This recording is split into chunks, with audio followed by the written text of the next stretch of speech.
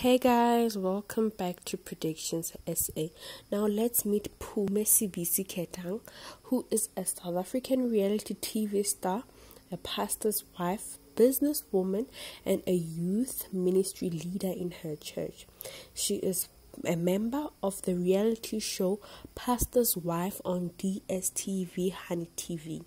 She is also the founder of Botla Let's Talk, a women's movement that provides a safe space to open up about challenges you are facing in life and in marriage. She is a mother of 3 and she is also a God-fearing woman. She is passionate about helping the less fortunate and young people.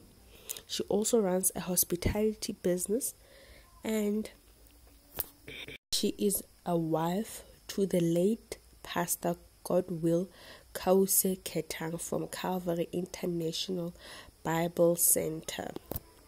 She was a sangoma before she became born again, and she says that she still sees visions. She represents healing as she has lost a twin sister, a son, and now her husband. I wish her nothing but the best in life, and may she find comfort and strength to carry on during this difficult time. Now, thank you for watching. Please do like, share, comment, make the post to happen, subscribe, tell me who you want to see next. Bye.